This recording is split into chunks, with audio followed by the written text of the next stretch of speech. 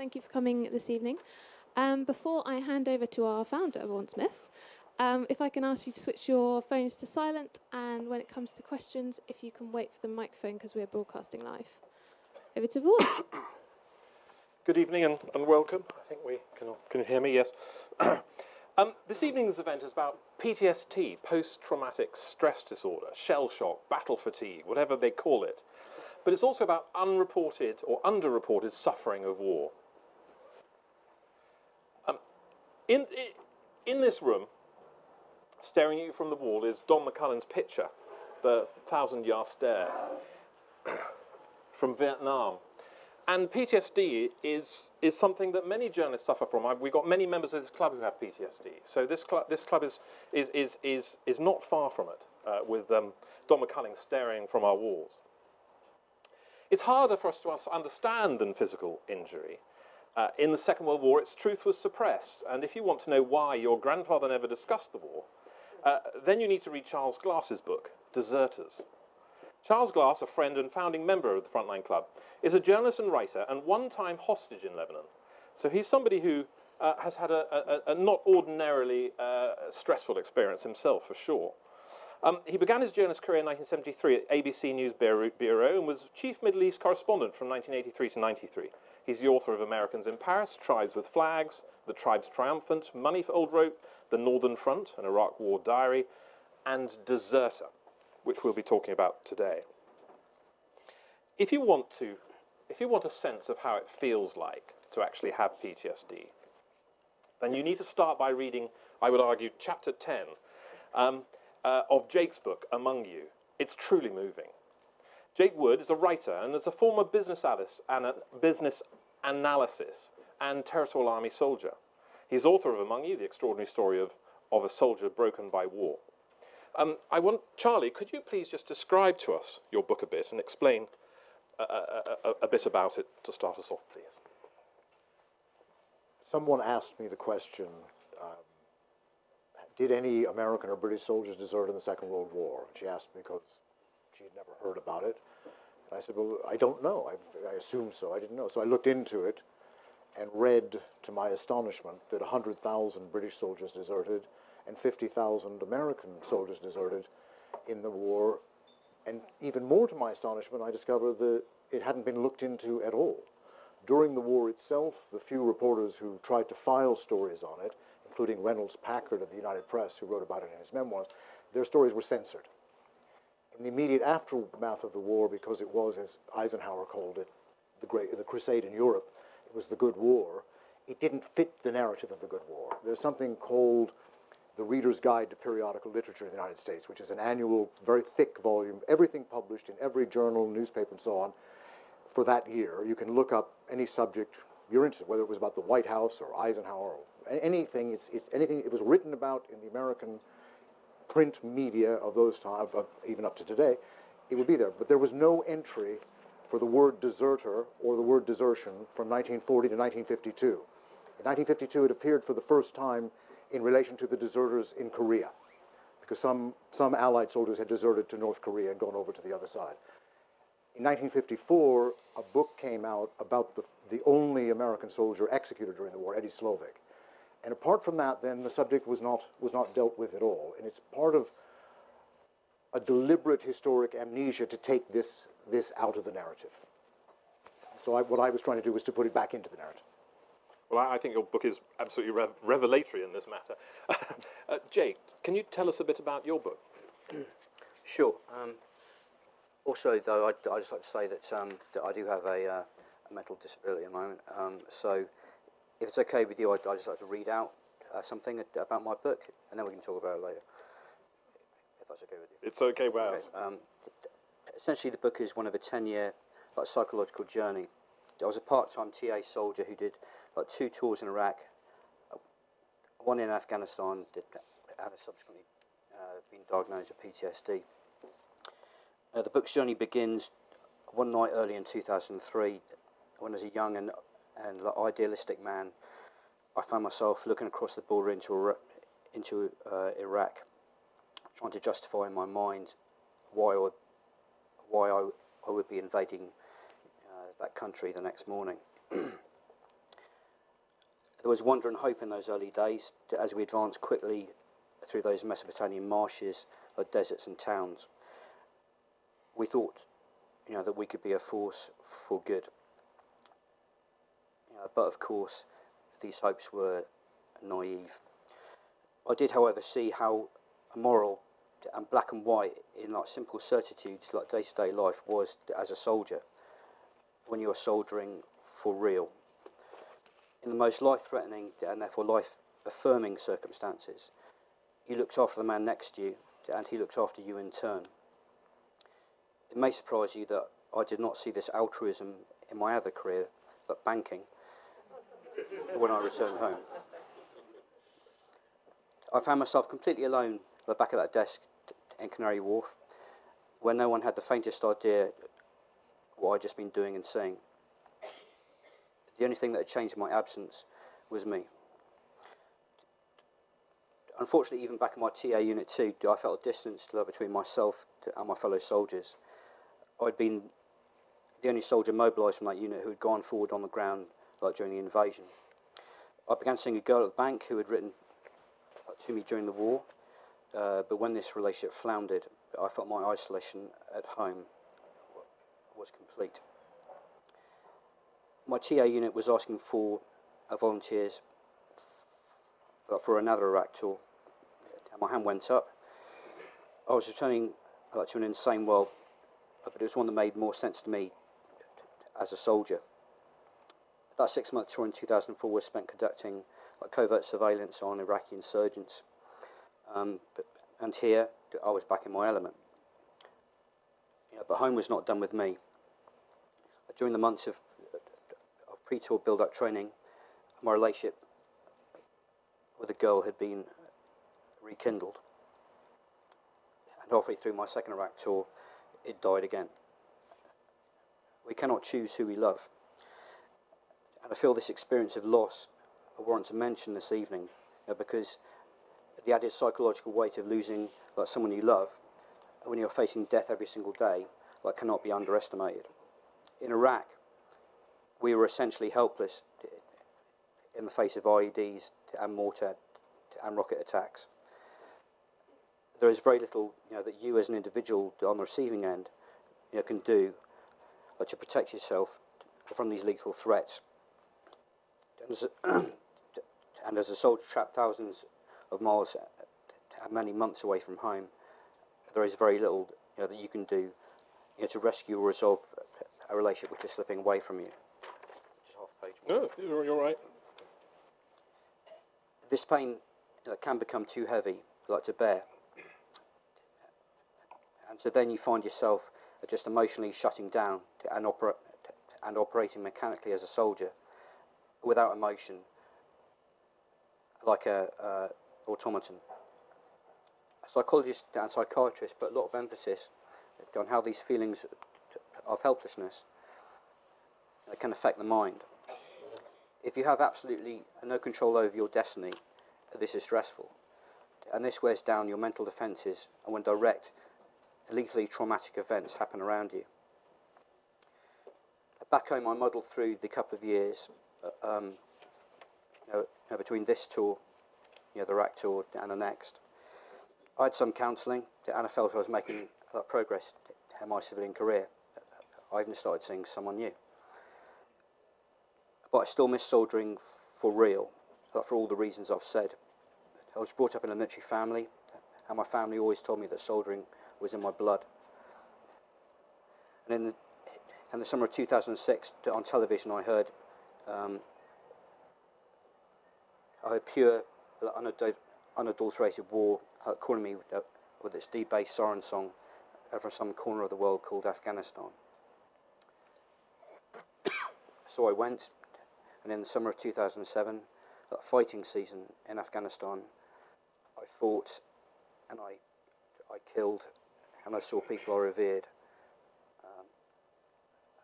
killed alongside me. And now I live with the aftermath of that death, in this mental prison purely of my own making, called PTSD. I'm fortunate that I had the foresight to keep detailed journals and even record helmet cam footage of my experiences. These resources have helped a mind which I have to accept is now a shadow of its former self. As I forced myself to write, I didn't want to relive all over again what brought me to this place. But I knew that I had to, because the words I wrote are my last attempt to find my way out of this darkness. Just as a human being, I want to know what love is again, but, because part of me still wants to live. That's it. Jake. Thanks for bearing with me. Okay.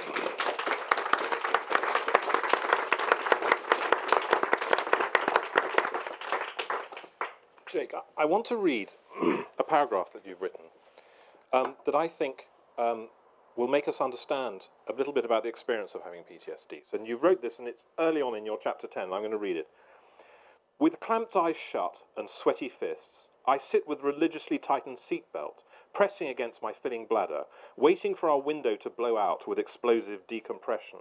Or, he's talking about taking a flight, his flight home. Or, for a section of roof to rip away, pulling people screaming into the sky, or for the hydraulics operating to the control surfaces to fail, or for the engines to disintegrate and burn, or for a wing just to rip clean off its route to the fuselage, sending us plummeting and spiralling with sudden negative G through all those thousands of feet of nothingness, all before that final body-shredding impact into the ground below. I expect at least one of these things to happen at any second. So, you're struggling to take an aircraft there. Yes, I was. Yeah. Yeah. I mean, some of us obviously find difficulties flying, but I think this illustrates your experience. I want you to talk about it. Can you explain to us a little bit about what the experience of PTSD is? Because I don't think we really understand what it's like. Okay. One of the reasons I wrote about that experience coming home on that flight was because I used to have a pilot's license, and I think before the PTSD, the man I was before the PTSD is so very different in a number of ways, to the man I am now with PTSD. As I said, I used to be a pilot, and you could not be a pilot if that was what you're thinking about all the time. But that is, there's a long list of symptoms to the condition which has now been recognised as PTSD. As a human condition, this is nothing new. I mean, the name is new. But there were guys in the Second World War who clearly, obviously had PTSD. And in actual fact, the ancient Greeks and Romans first documented like psychological reactions, to trauma over 2,000 years ago. Humans don't want to die.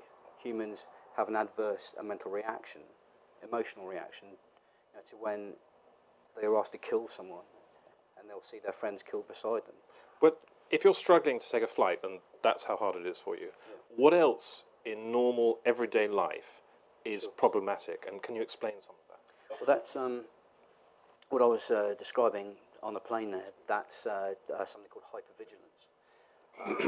And that's the psychological term which has been coined now, to describe that hypervigilance, where whilst you're on tour in Iraq or Afghanistan or in North Africa, wherever it was, you are constantly on alert for lethal dangers. And my experience in Iraq and certainly Afghanistan was that as soon as you walked out of the gates of that FOB, that foreign operating base, you could not relax for a second.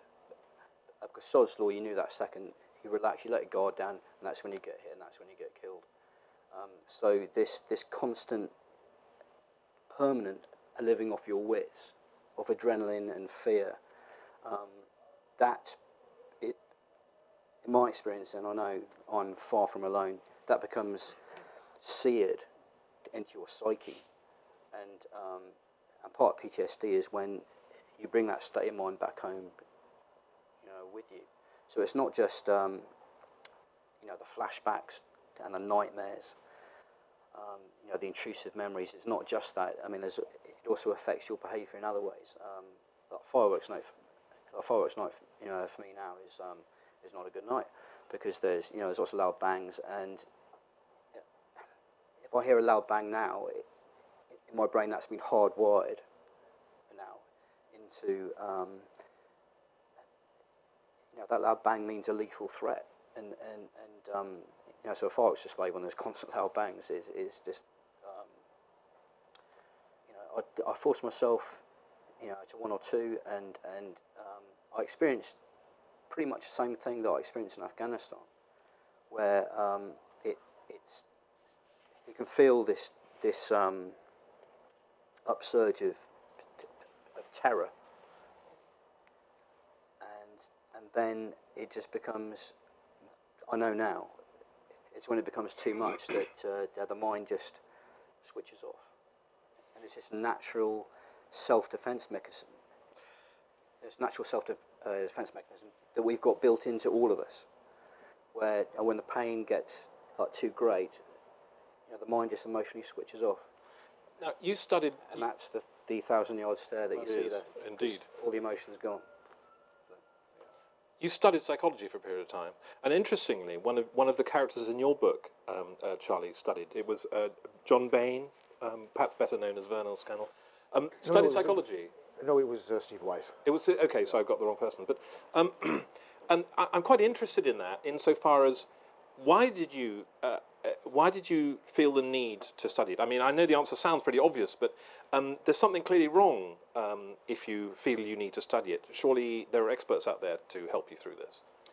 Yeah, and I did get some very good treatment from the army.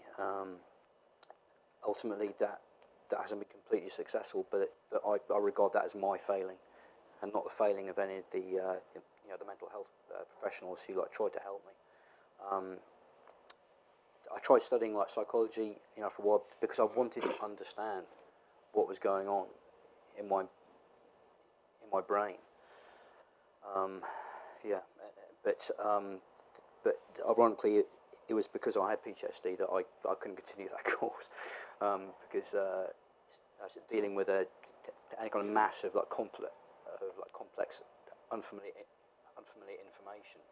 But sorry. Again, just this grey fog would come down, and and I would have no idea what the lecturer was saying. What is it about young men? I've observed it in my travels as well. There's this huge desire to go and experience war. I mean, you had that clearly. In 2006, you wanted to go back to Afghanistan, despite the fact you'd had some suffering from being in Iraq. Could you perhaps help us understand what it is about the manner in which the soldiers want to go out there, they love it until something goes wrong, and then the experience completely changes for them? Well, in a way, you've actually described the whole thing there. All right, didn't need you. Because, absolutely, it's like, I think the important thing to mention is that all the soldiers in the British and American armies now are all volunteers. There's no conscripts there. So we volunteered to be a soldier, and there could be a wealth of reasons why we initially volunteered to be a soldier in the first place. Mine was... had a lot to do with being brought up in a military family. My mum, dad, uncle, cousin, at the back there, all in the army, and I was brought up revering achievement in the military world. So I joined the TA. I joined the army. But then I think if you train to do something for real, you want to do it for real. Otherwise, you haven't fulfilled your destiny in that chosen sphere. It's like training to be a journalist and then never covering any stories or never doing any journalism. And but also, I think for young men and young women as well, some of them anyway, there is this kind of lure to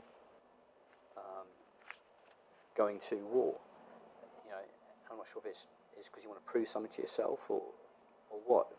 For me, it was about, ironically, living before dying. I wanted to experience as much of life I had before I had to lie on my deathbed, and I was, what I was really scared of was lying on my deathbed and wishing that I had done this or I had done that. Whereas, I'd go to war and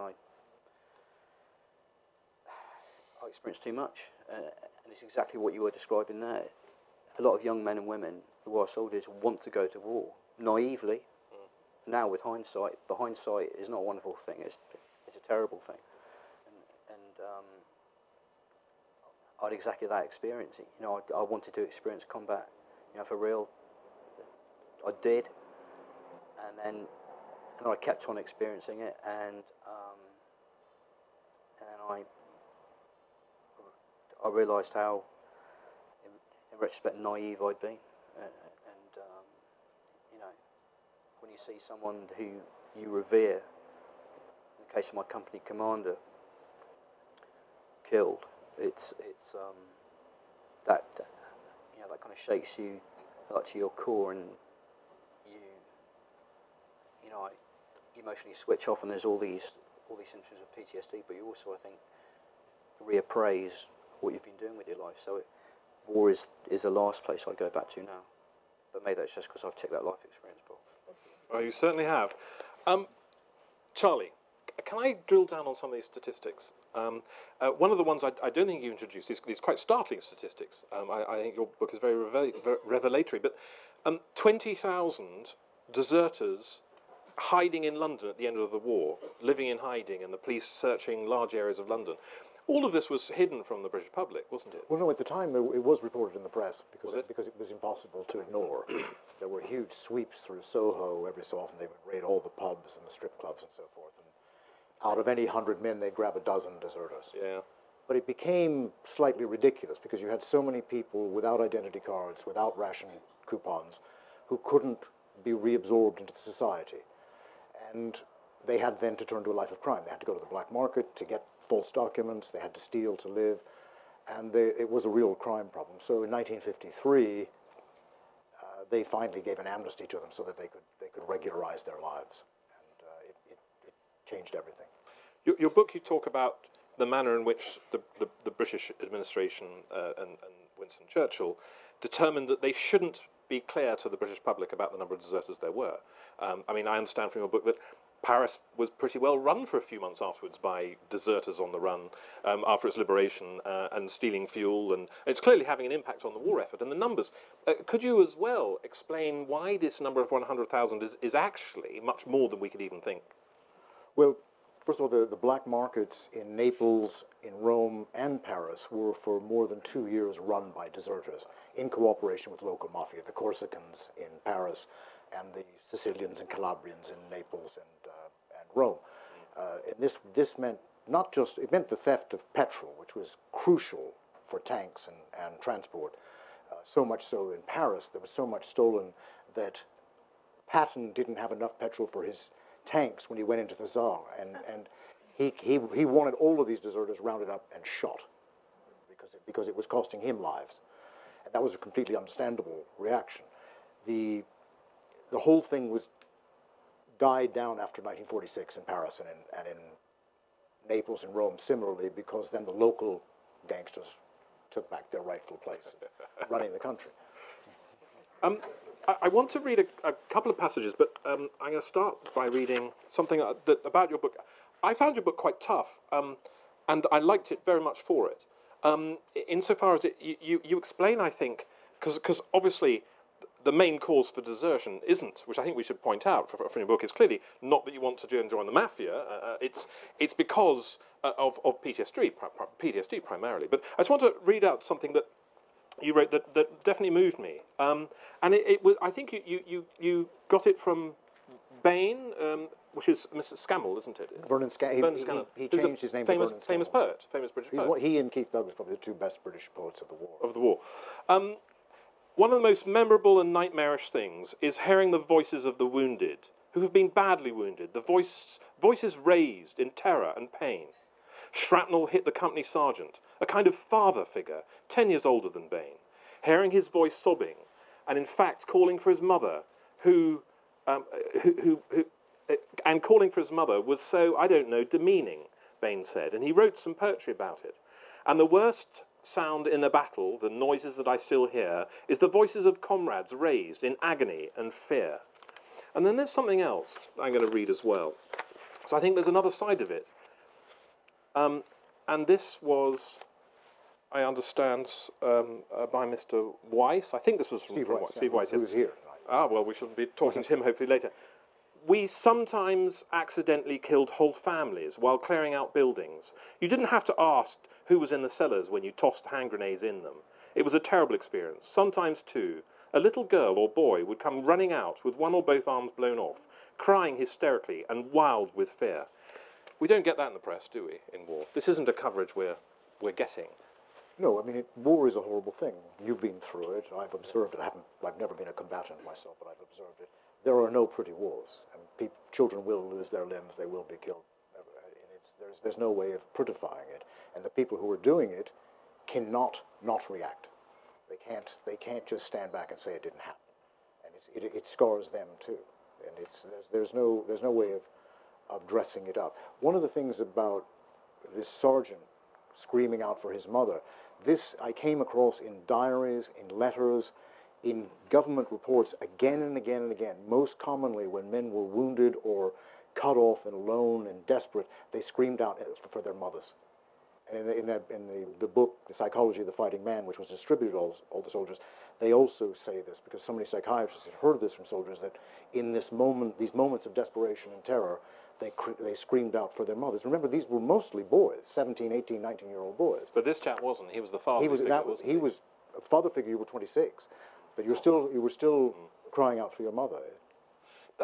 One of the reasons I read both those passages is because there seems to be, and I'm hoping you can help me understand this, there seems to be two components to this sort of stress. One is guilt from having thrown a grenade into i.e. having inflicted suffering on others, and the other seems to have been from experiencing it yourself, or being proximity, or losing somebody who you depend upon, or need, or something like that. Have I got that right? I mean, and how do you manage these two different parts of it? I think you're absolutely right, yeah. There's one of the symptoms of PTSD, and now again it's called survivor guilt, which is exactly what you're describing. But to expand on that a little further, it's where obviously the death of one of your friends affects you, but when you come back home, you can feel guilty for having survived when they died. Now it's it's not something you can rationalise. You just feel it. It's one of the few things that you do feel. But then also, and I can attest to this, there's also guilt over killing. And it's not palatable, and I'll probably alienate a few people here when I say this, but when I went to Afghanistan, I wanted to kill. I wanted to soldier for real, and I'm not proud of saying that. I'm almost ashamed to say it, but unfortunately it's true. And it was after I came back from the Afghan tour that and I was re-immersed in these cosy norms of life. Again, that like different meanings attached to things that you did and saw around on tour. So one of the Taliban that I had a hand in killing, I know his name. I know how he died, and I know some of his dying words as well, because we had guys who interpreters who would listen on Taliban radio, and after I've been firing a heavy machine gun into this guy's position, he got on the radio to his superiors, and in a transcript it says Mustafa is crying, possibly injured. He was basically asking for help, and none of his superiors came to help him, and he bled to death that night in that compound alone, because all his other friends had been killed beside him. And it's when you're confronted with the reality of what you've done that there can be tremendous guilt over not just surviving but also killing. And like I said, I'm not looking for any sympathy. Yeah, I made my decisions like to go, and I have to live with what I did. But yeah, survivor guilt and like killer guilt, undoubtedly a part of PTSD. Yeah. Charlie, I didn't quite extract out of you the significance of the 100,000 British soldiers.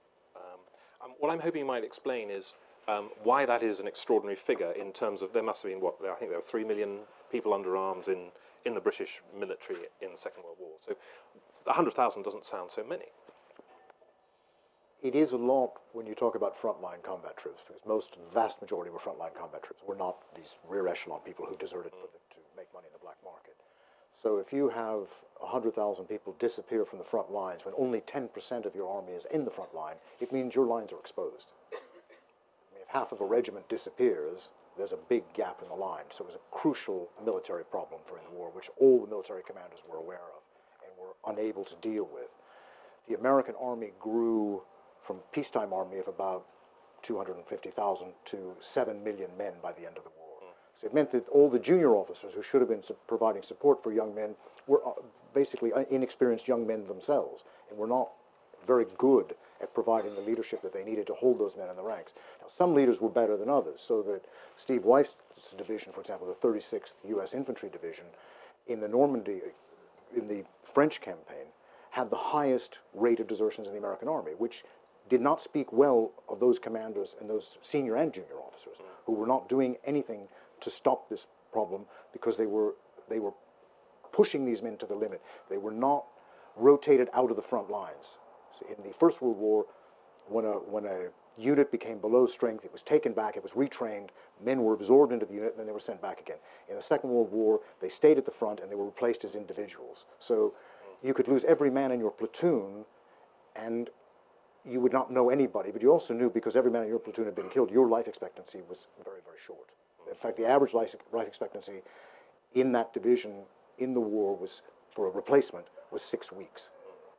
This is devastating psychologically, and they didn't do much to address that. And this was, as you say, if I've got this right, this was simply a product in the manner in which troops were deployed, and frontline troops were pretty well kept there and then replaced individually as they wasted. Yes, and so, but they also were aware that 90% of the army was in the rear, having a relatively safe and comfortable life. I mean, going out with the French and Italian girls and having wine and dinner every night and sleeping in beds. I mean, just sleeping in a bed was unimaginable to those soldiers. They were sleeping on the hard ground every night under shelling. This leads me to another point about the role of leadership in such conflicts. Because I believe Mr. Weiss, I think, who in the book your book was talking about how he was deeply affected by what he felt was poor leadership at certain times, and that this contributed to his own difficulties by not being led. And actually, in the book, he talks about good leadership and bad leadership. And interestingly, what seems to have played a large part in your difficulties, Jake, seems to be when a commander you had great respect for lost his life in front of you. Could you perhaps talk a little bit about the impact of leadership and its importance on these things? It's absolutely vital. I mean, that guy was called Dave Hicks, and he was the company commander of the infantry company, that my artillery team I was attached to. And everyone, this isn't just speaking well of the dead, but everyone had the highest opinion of Dave Hicks. Not just because he was good at his job, but because he cared about his men. And when you're in a hostile environment, often you can feel that your destiny is not your own. But then if you've got a guy in charge of you who cares more about his men than he cares about just kowtowing to his superior officers, that's a man you'll respect, and that's a man you'll follow. And on another patrol, we lost he was 90, he was 20. Went on one long range patrol, and I lost a guy on that, and Dave Hicks was saying to Bastian that we should not be going on this patrol. He talks about the exhausted state of the men, how we'd be outnumbered 3-1 by the Taliban, how we had no backup fire support, no credible medical evacuation plan. And he got on the radio to his superiors and he's saying we should not be going on this patrol. And they just want to get on with it.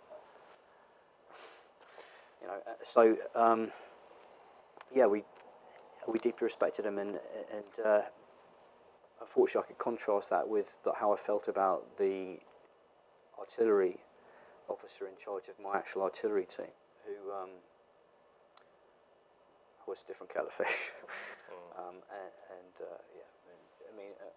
He left and we never saw him again, and as far as I know, no one keeps in touch with him now. And so I'm not sure if I can't. No, you have. No, you have. I think it's quite interesting because leadership is absolutely vital. Yeah. I'm on a slight journey here in terms of. I want to go back to you, Charlie. 100,000 British soldiers, almost all of them probably suffering from PTSD. It's a massive failure by the people who led them, and in your book you talk about not just that, and not just about the manner in which we need to clearly understand these people, but also about the way they were treated, about how we went to treat them, and we've all understand that.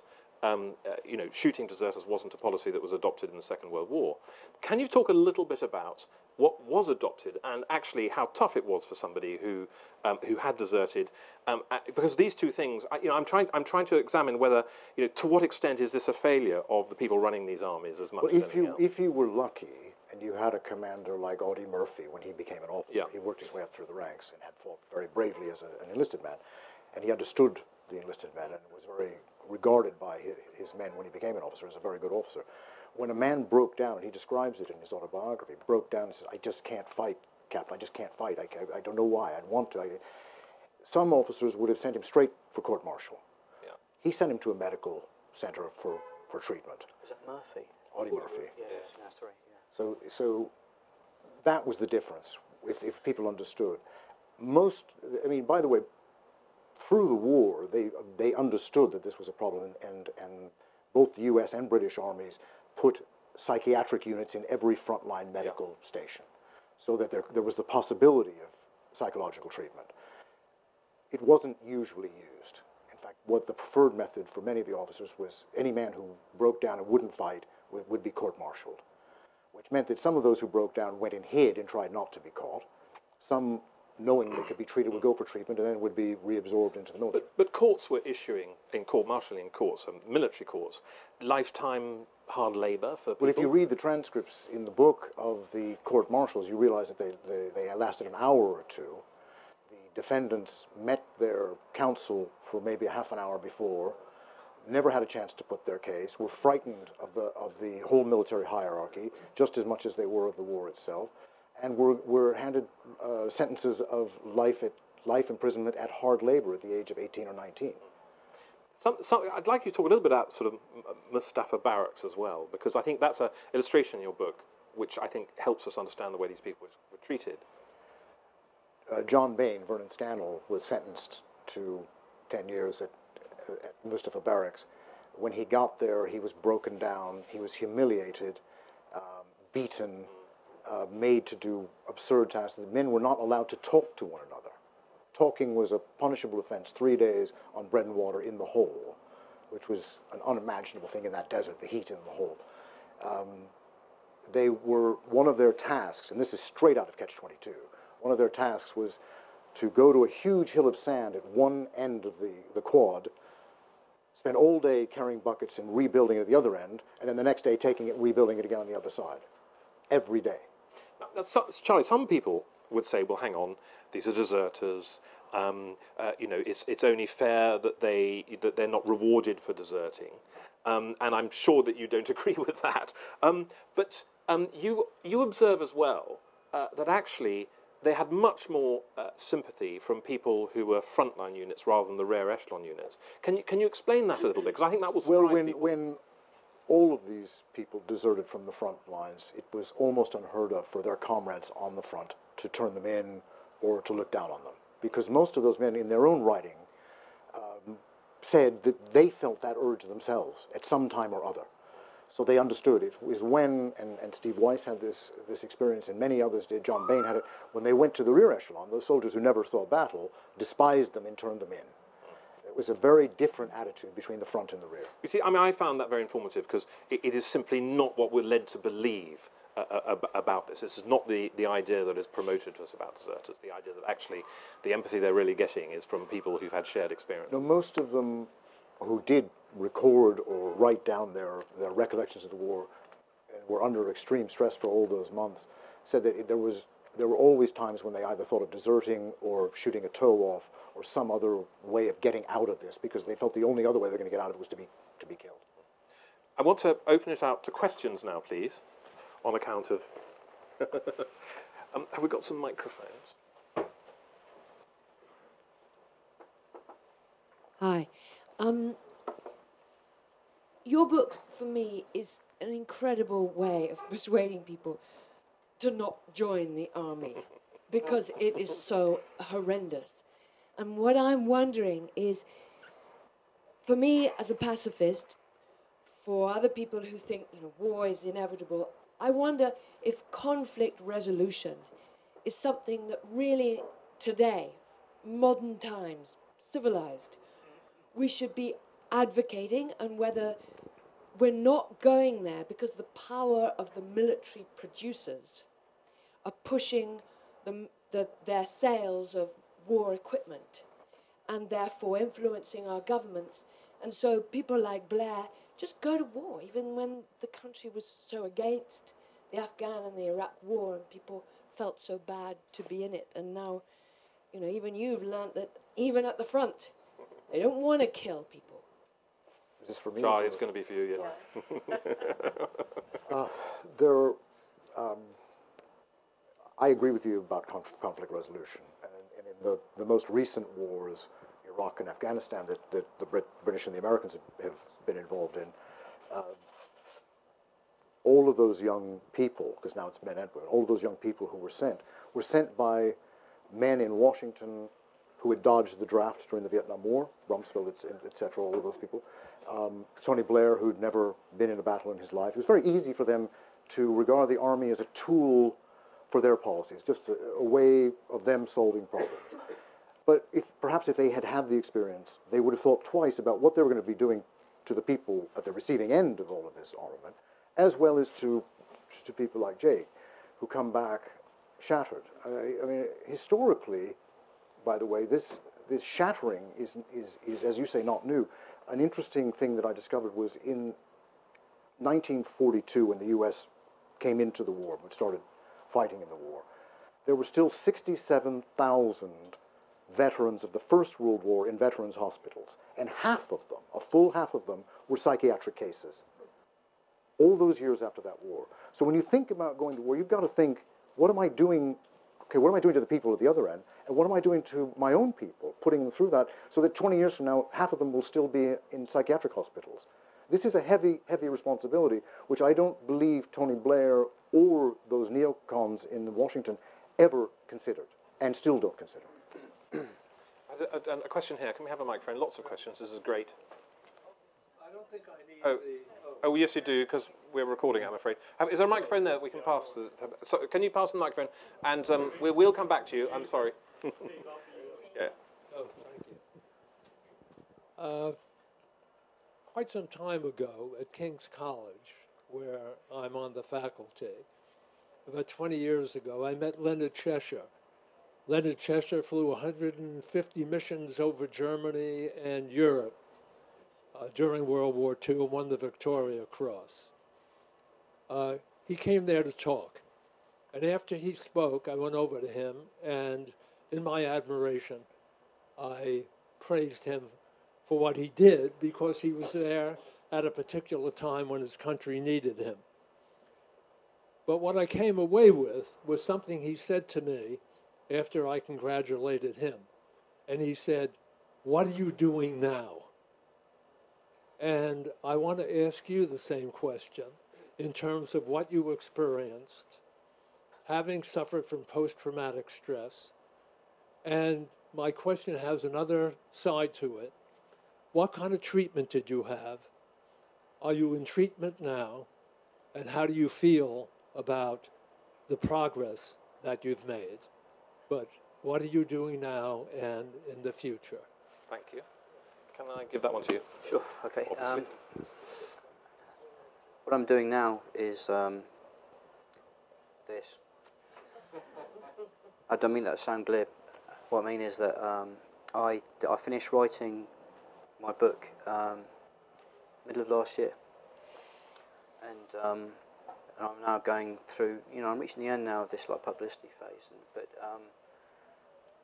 and I'm trying to work out what I'm going to do after that, because while I was writing the book, when I came back from Afghanistan, it was this all-consuming purpose, like to my life. My banking career had gone, and my army career had gone as well. Both ended by the PTSD, and I divide my time between being treated like by the army. Could you describe a little bit? Sure. Yeah. Well, I think with the treatment that is on offer now, at least with the British Army, I can only speak for the British Army. I think it's we've only got that thanks to veterans such as yourself, Mr. Weiss. So I want to thank you for that. And it's only through experiences with veterans such as yourself in the Second World War and Korea, often forgotten, the Falklands, Vietnam, that this condition, this completely normal reaction to abnormal events has been given a name, and it's recognised. It's got this diagnostic criteria now, and it's like, oh, okay, right, that's called PTSD. So that's recognised now. So I had about 3.5 years treatment through the army with a psychologist employed by the army, and I could reel off a whole load of acronyms now, but there's also different kinds of treatment. There's CBT, which is basically talking about it, essentially exposure therapy. You force your brain to relive in visceral detail everything that it does not want to relive. And this sounds masochistic, but the theory is that by forcing the brain to process the past, it can do just that. It can come to terms with it, and that's when it won't be in this quarantine part of your brain which all the flashbacks bubble out of. I had a problem though. It's just a personal problem I had, in that I couldn't emotionally let myself go in front of my psychologist. It was like, as soon as I felt this emotion bubbling up, just the emotional shutters would come down. But that's my failing. That's not the failing of that psychologist. So this is another reason I wrote the book. But, I wrote the book was because I wanted to do everything I could to kind of heal myself, and to have some kind of life after all this, and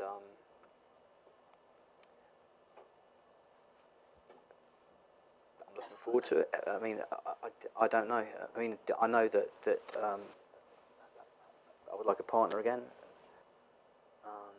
That I could learn to love, and I mean that, learn to love. As you can maybe learn to love me, but maybe not. And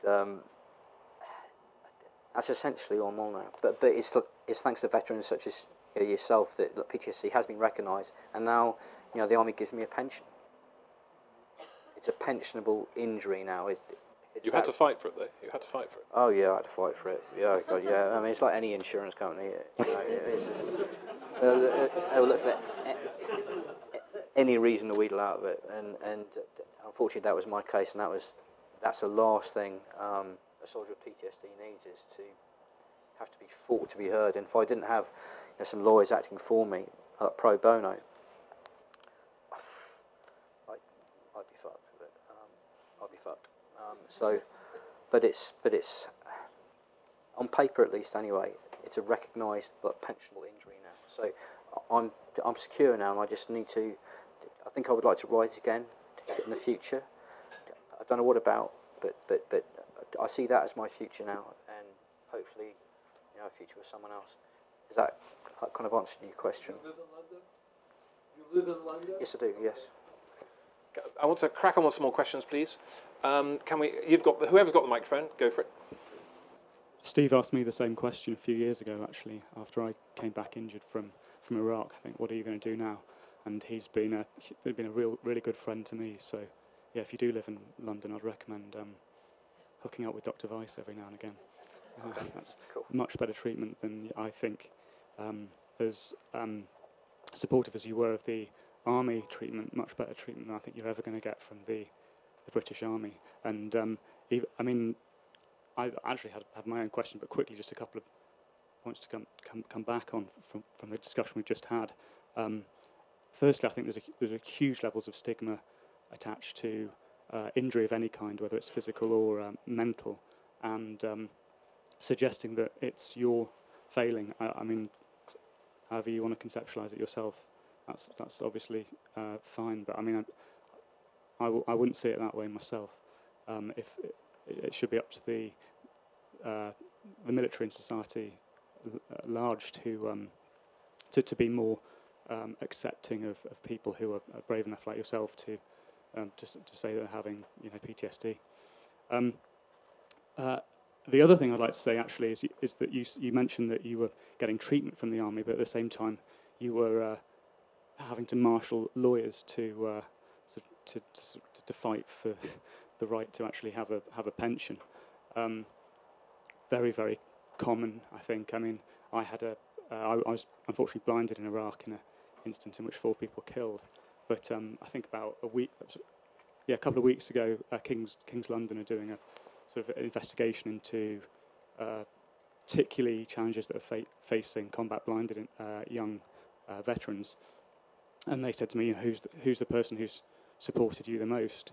And I immediately said my solicitor, and they said, what's your best advice to anyone who gets injured in any way? And I said, tool up with some fucking good lawyers right away, because seriously, that is it. And in terms of a legal case against the MOD, I mean, I personally consider that as 3.5 years of being tortured, basically, by my own state. So, I hope now that that's over for you and you've got a pension. I think, from personal experience, that's a huge stress that's taken off. And once that stress is taken off, then you can start to heal in other ways. Certainly, that's how it turned out for me. Sorry to take the floor for a few minutes, but no, you're this good. is actually my question now, which is, Vaughan, I think at one point in the discussion you said you pointed to 2 specific aspects of PTSD, one of them being sort of the experiences you've seen, and one of them perhaps being guilt at surviving. They're very personal, almost physical or physiological, perceptual sort of attacks or assaults. But Jake, you also mentioned that you saw the death of someone you revered, and that was a huge trauma for you. And so I want to sort of maybe suggest that there is another aspect to PTSD, broadening that death of something you revered to a concept of faith in the whole sort of neo-imperial project, basically.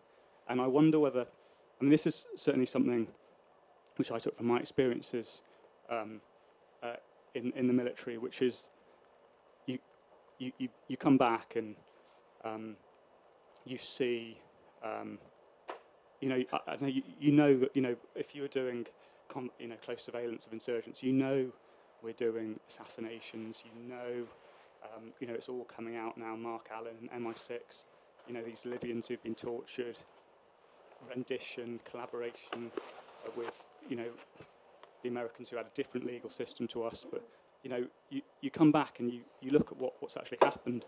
The Lancet report, 2008, 700,000 civilians dead in Iraq as a direct result of our illegal, as the UN understands it, our illegal war there.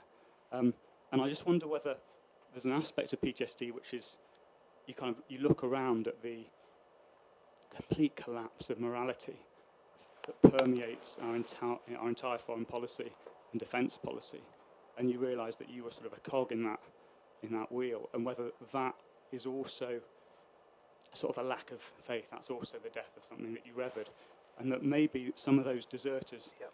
I mean, it would be impossible to desert now because it's such a different sort of, I mean, where would you run to and how much? Anyway, I think in a sense the deserters now are people like, I don't know, just off the top of my head, maybe someone like Craig Murray, or someone like yourself, someone who just says no. Fuck it, the project is actually wrong and I'm walking away. And some of those people walking back from the front might have just thought, you know what, I don't believe in this anymore. Thank you.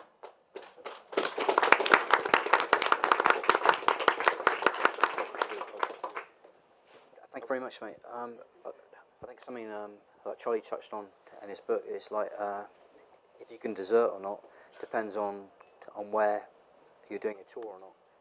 In Iraq or Afghanistan, you can try deserting, but you'll just you're going to get beheaded in just a matter of minutes. So, and I think this is why people didn't desert the Exactly. Japanese theatre, because on those islands there was nowhere to go. yeah, there was nowhere to go, but they still had the They still suffered, didn't they? That's the point. psychological reasons. I mean, they were still there. I think I personally did lose faith in, crucially, how the Afghanistan campaign was being fought, and I've been gradually losing faith throughout the entire that particular 6 months tour. Lack of helicopters, etc., equipment. You know all of this, but it was at the point that Dayfix was killed that and in actual fact, Dayfix was killed, and then a few days later, I was the only guy left in my team. Everyone else had either been flown out or had been injured, and I was the only. And it was at that point that I thought, sorry, I'm going to swear now, fuck this. Just, what the fuck? Our forward operating base hadn't been fortified. It had been established, to take attention off, like Sangin. And that plan worked. Back at Bastion, it said, yeah, that plan worked. Sangin's not getting hit as much, which is a local town. Inkerman or Fobbs getting hit instead. Okay, the plan worked. What they hadn't thought ahead to do though was fortify Inkerman. So we just had mud walls. We just got blasted to shit. And what a fucking surprise! People started dying. And it was at that point that I lost faith. But crucially, it was in the way the campaign was being fought. I did not think it was under-resourced. It was incompetently led at times, and it's just my opinion. And the reasons for us being there are questionable. Now, we've got lots of questions. I want to try and give everybody a chance to ask questions. So if we can pass the microphone around, but please can we keep them as short as possible so that we can give everybody a chance. So where's the microphone at the moment? Okay, I won't hold the floor. I'll just make a statement, and it's related to several strands that have emerged so far. I had PTSD as a result of service in the fire brigade. I'm John Durkin, by the way. I'm now a doctor. I'm a PhD specialising in post-traumatic growth. And the seeds of my new career came out of something that you've touched on, which is camaraderie.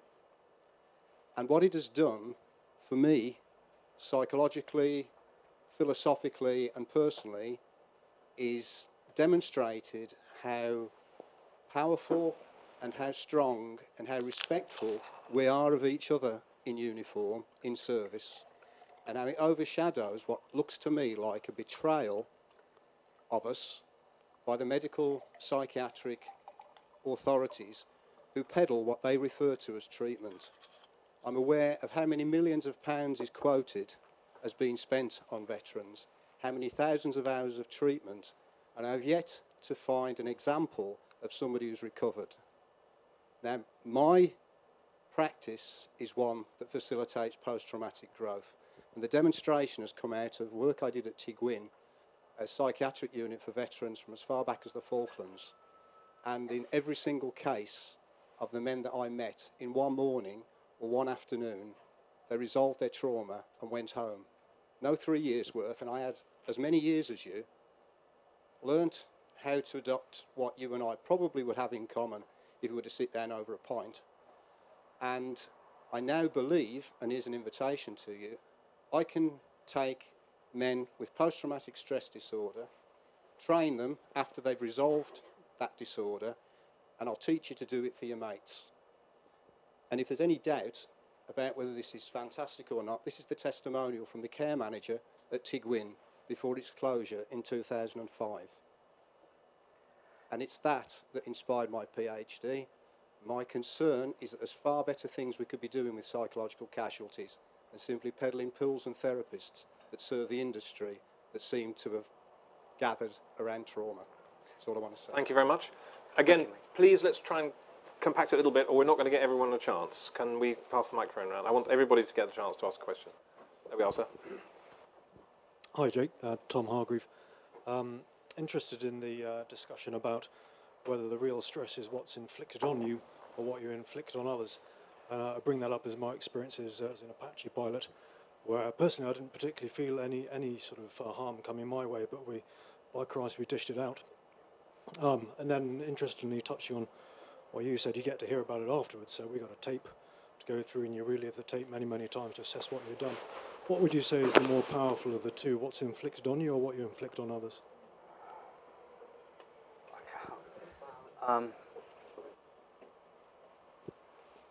Okay. Depends on I'm feeling.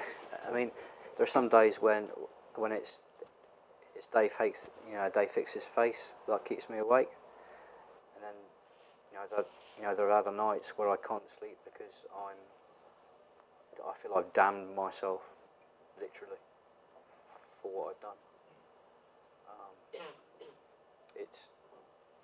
They're both there, and I guess in terms of frequency, compared between the two, I think we're about the same. Okay, cracking on wherever the microphone is, please pass it around. Excellent, thank you. Hi, Mark Slack from Cambridge. Charlie, your book's a book I've been waiting for 25 years and resonated pretty strongly. I did a couple of tours of duty in South Africa in the Angolan War as a 25-year-old doctor. And I was struck, my first 3 duty tours were with elite units who were pretty motivated, pretty trained, and pretty much enjoying themselves. My very last one was to a regiment of territorial army guys who had haplessly been called up for the first time. They'd been playing war for 10 years, but now they were in it. And I joined them 6 weeks after they had started their tour of duty, and was shocked in the morning when they flew me in by helicopter in the middle of the night. I was shocked by how thin they were. I was struck that they were almost emaciated. And I went to the commanding officer, he said, no problem with the supply lines. And what it struck me, I then watched them over the next couple of weeks, and they couldn't eat. And you had a line in your book from Weiss when he spoke about waiting for Normandy, and he said people were eating, people were looking. He said, mine resolved around a persistent ache in my stomach. And I used to question these young troops, and they all said they had a feeling of butterflies, the feeling you get before you stand up in public, the feeling before you're nervous. And so they couldn't eat. They could not eat their ration packs in a day, and were slowly wasting away. And I came to the conclusion that there were 3 groups of people. There was 20% who thought that they'd landed up in the best place in the world, a war. There was 20% who'd been trained and maybe were able to take leadership from those 20%. And the rest, if attacked, would do a runner. And we had planes come over one afternoon. We spent 3 hours trying to get the guys out of their holes and injecting them with Valium. I knew quite obviously we could never prosecute a war with those men, which is why I'm sure in the Second World War there was only 10 or 20% in the front line, because they knew it. The officers know it. You just fill them up with the other 10 and 20%ers. And so I have a concept of what I call immediate traumatic stress syndrome. 60 to 80% of those boys were traumatized the first time they come under fire. And so I wish your book goes out to as many people who've been in war before so they can live and be comfortable with the fact that they're quite normal and they're not abnormal, and they don't have to have the guilt, which I know a lot of them had because they used to write to me. So thank you very much. Thank you. Thank you.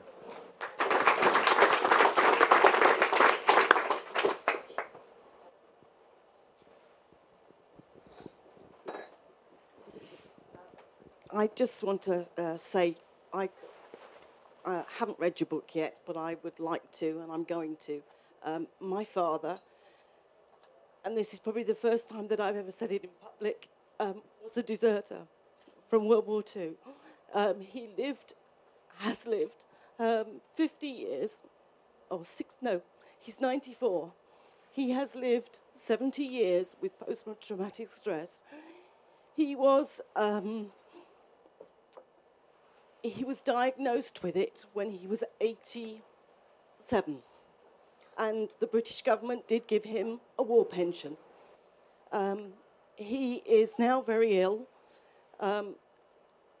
in a hospital, and he thinks he is in a correction unit because, as far as he's concerned, an all-male environment to him is a correction unit. He served 100 days in, we think in Cairo, we're not sure, but he was sentenced to 3 years and served 100 days. He was then put back into the field. He served for another year and a half up through Italy. I think I wrote to you. Yes, you did. Yeah. He eventually went AWOL again in 1944. He was free for 16 months. He was looked after by a village in Italy who have become lifelong friends to me. It was the only place that he ever felt comfortable. It was the only place he ever felt free. When he came back to this country, he was, his family were very good, but there was a lot of people that wouldn't talk to him because he was a deserter. He served 2 years in this country in detention barracks. He talks about being shipped back from Rome in cattle wagons and big open trucks on trains. He has lived with the shame of being a deserter for 70 years. And I don't think there has been a day that has gone past that he hasn't felt the shame of what he did. No, because up until he was 85, we managed to hide it. I'm sure you can hear, for me, we lived with the shame. Nobody knew what he had done for years. Nobody in the family spoke about it. It wasn't until I was old enough to speak Italian that I spoke to the people to find out why they were our friends, because I had no idea why they were friends until I was a teenager.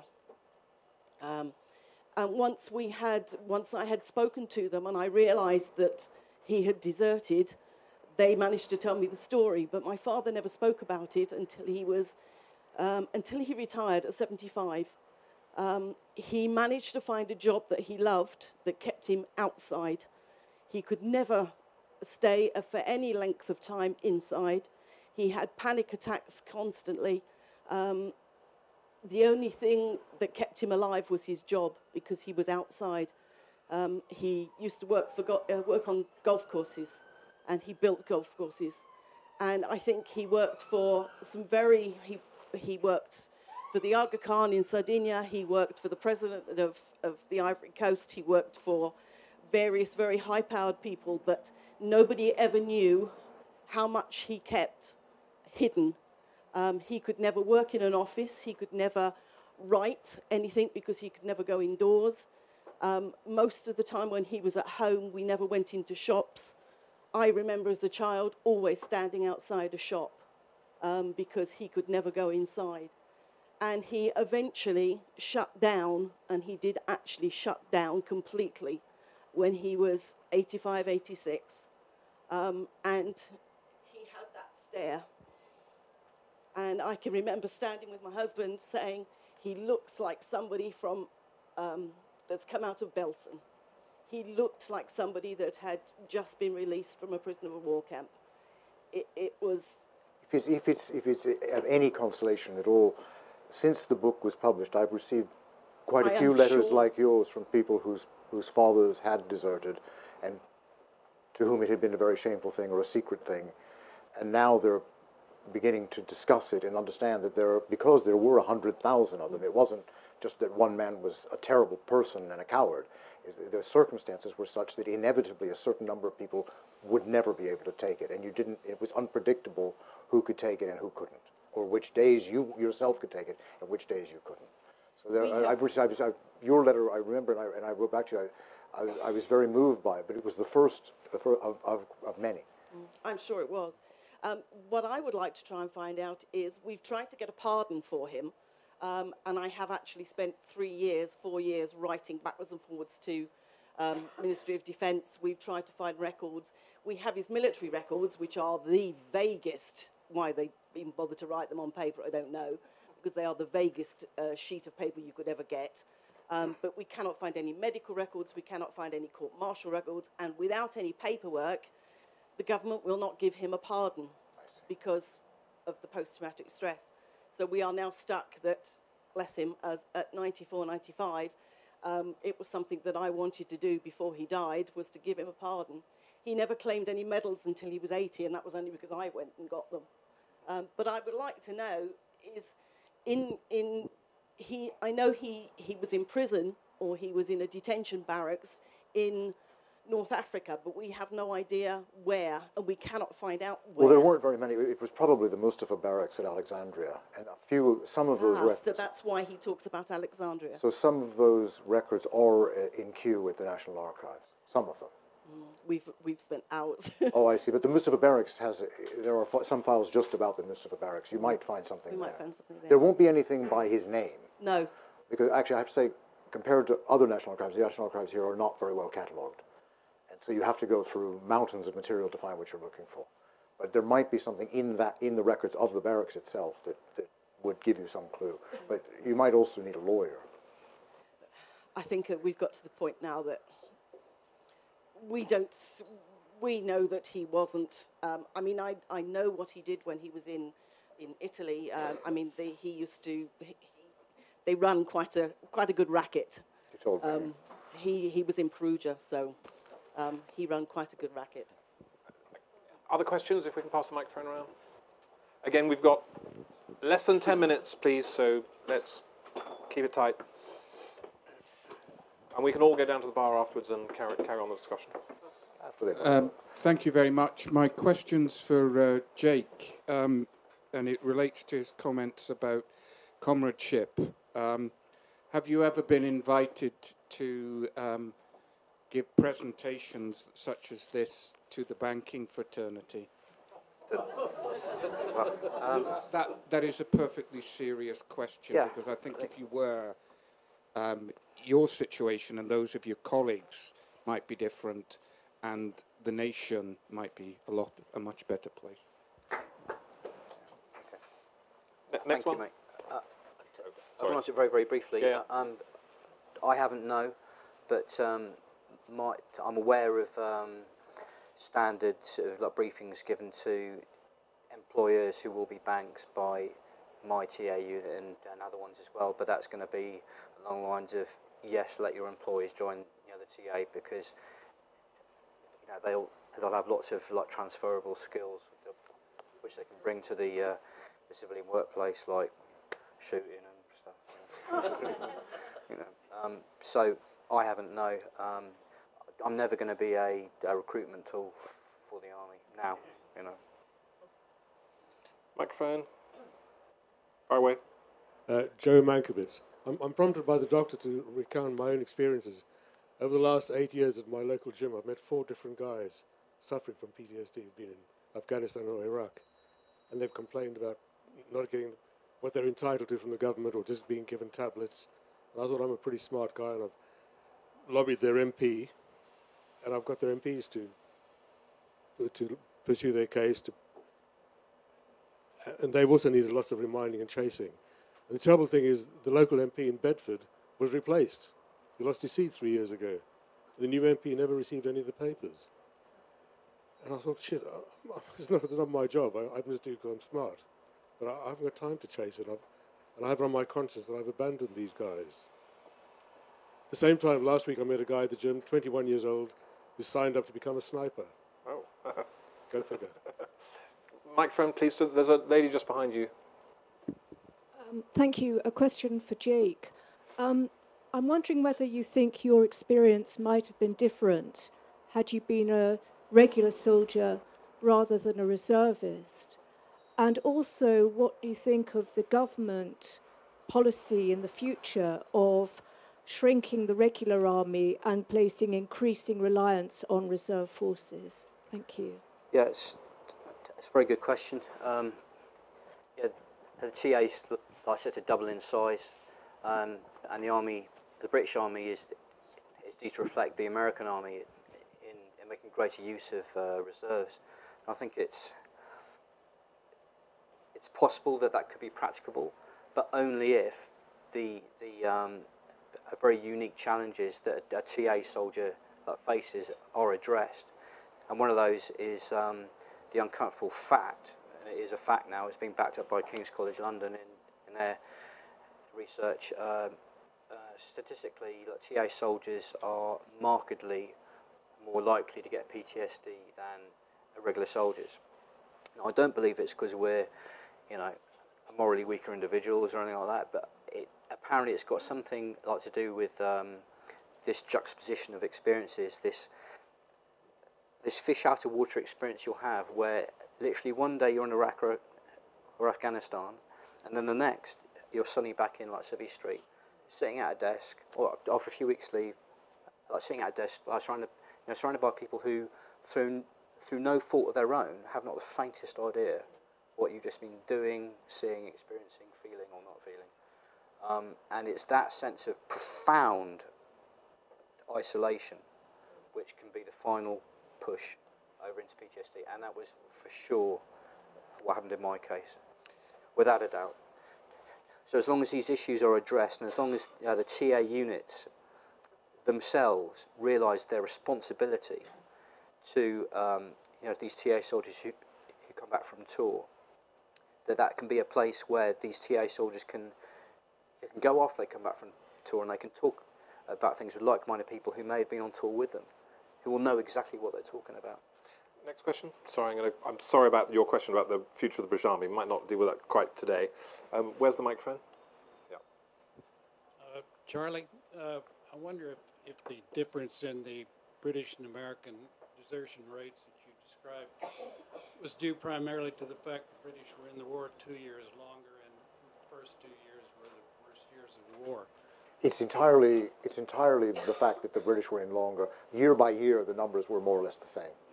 Secondly, I just wondered if you happened across any data on desertions among the Axis armed forces. They were the armies, when they were losing or having tough times, tended not to desert. When they were losing, they tended to desert. When they were winning, they tended not to. So the Germans had very, very low rates of desertion in the Battle of France, for example, and in North Africa when they were winning. But when they were losing the war, there were so many that there are no statistics. And the Wehrmacht policy was to execute them almost immediately if they were caught. Not even a short court-martial. Okay, microphone around, please. Chris King's my name. The other people who can't escape these conflicts and have no control are the civilians. Have there been any studies in the prevalence of PTSD amongst Iraqi and Afghanistan civilians? And that must surely have a very bad effect upon the ability of those societies to actually function. Without a doubt. Yeah, I would say so. These civilians are human beings as much as the soldiers, but I'm not aware. But I just don't know. I don't know if you know. Charlie, do you know of any? I don't know that it's possible for doctors from our part of the world to go and function in those villages and talk to people about their traumas, because they would not be that welcome, because they come from the same institution that traumatized them. Yeah. No, I think it's an important observation I think you've made, even if we can't answer it as a question. I think someone... Oh, yes, we have some information here. Please keep it a bit tight, we're running out of time. Yeah, no, I'll keep it really tight. So my name's Gavin Rees, and I work for Dart Centre for Journalism and Trauma, so we provide trauma awareness to journalists. One of the tricky things about a situation like Iraq is that in order to get post-traumatic stress disorder, you need to be away from the conflict. So if you're living in a society where the conflict's still going on, then it's not post. So in other words, it's quite, it's very difficult to measure whether people still have a lingering reaction.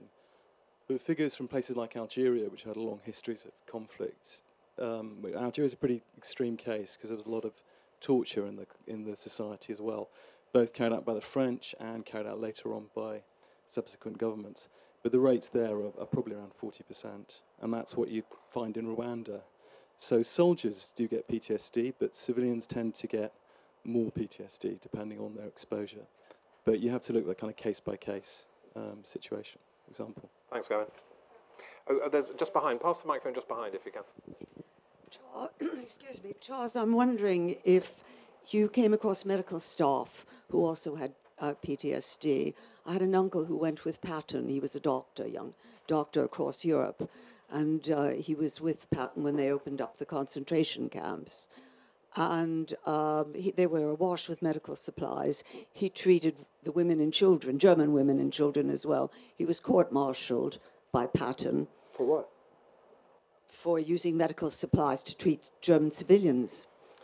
And he got PTSD. He was demobbed out to a veterans hospital in Washington, D.C., and they had no people who would treat the people who had PTSD there, and they forced him to treat them, although he was just a doctor. And he said, but I'm ill. When he was demobbed, he became a psychiatrist, lasted 2 years, and took 90 sleeping pills without water. It took my father, who was a young solicitor, 10 years to get him declared a war casualty. He had 2 small children and a wife.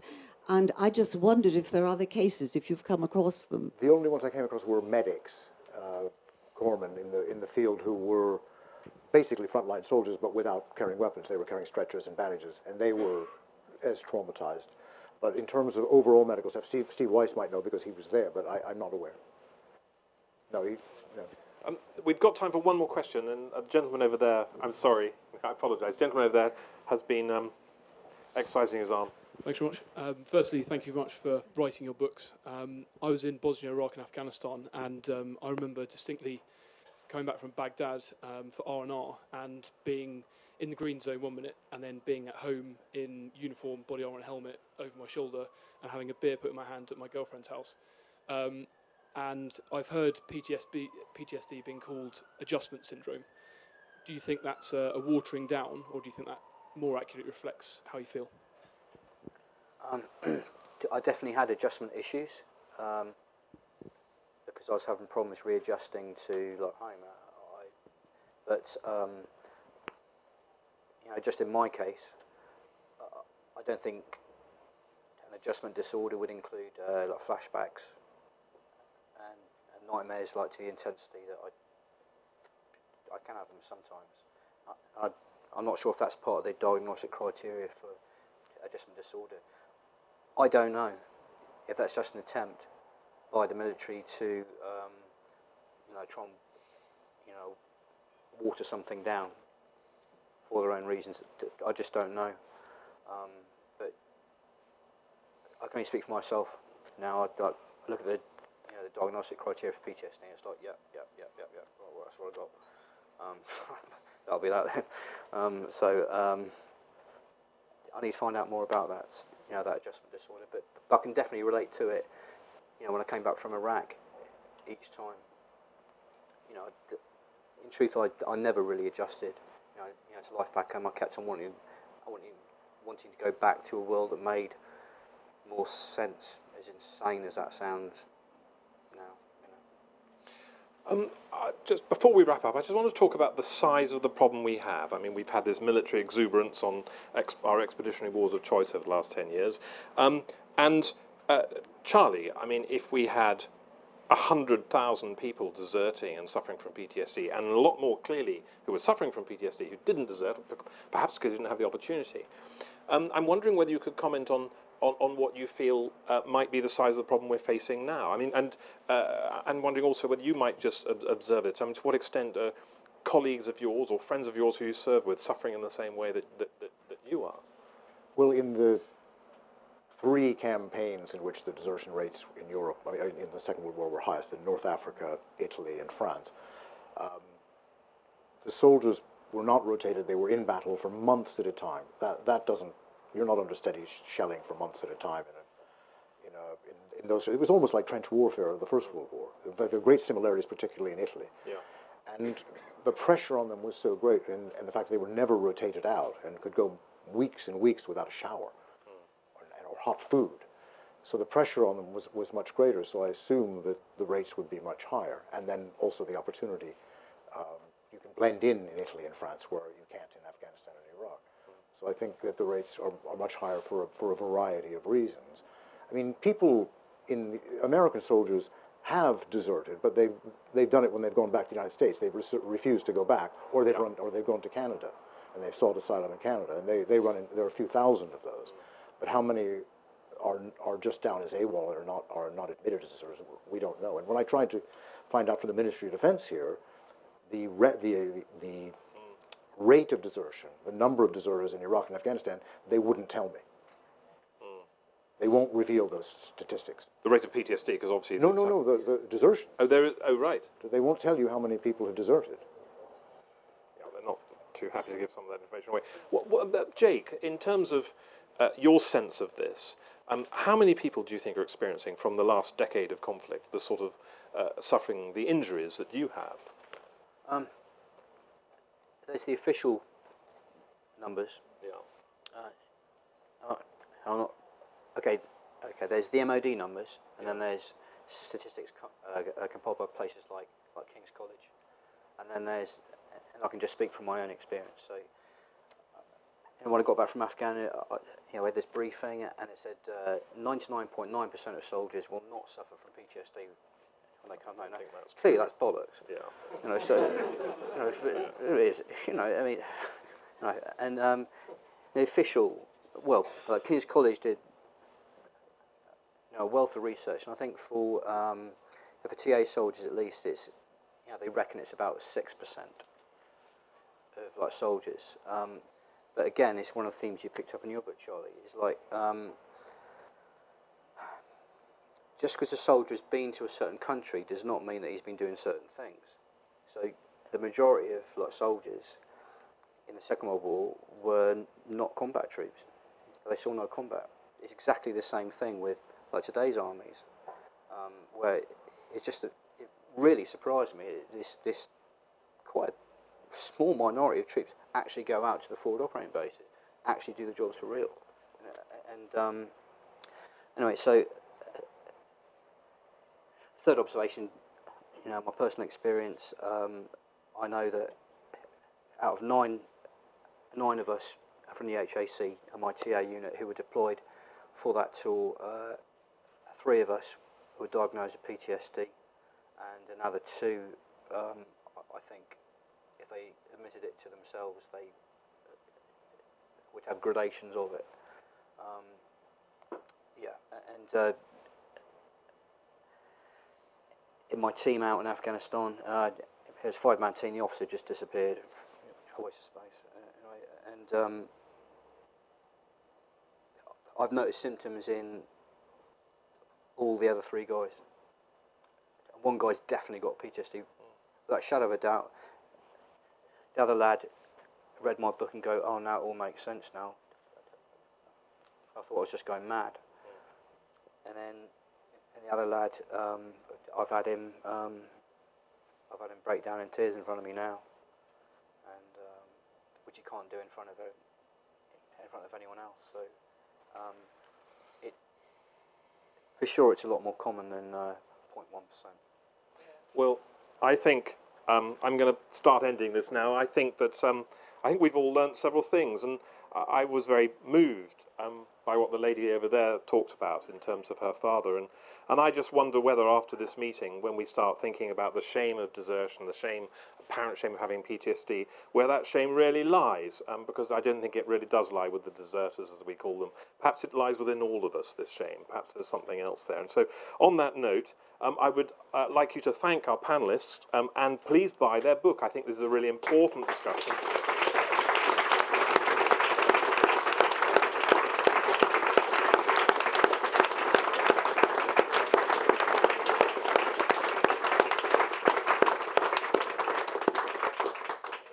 and we can talk about it more at the bar. Anybody who's got some money in their pocket who'd like to buy us all a drink? Yeah?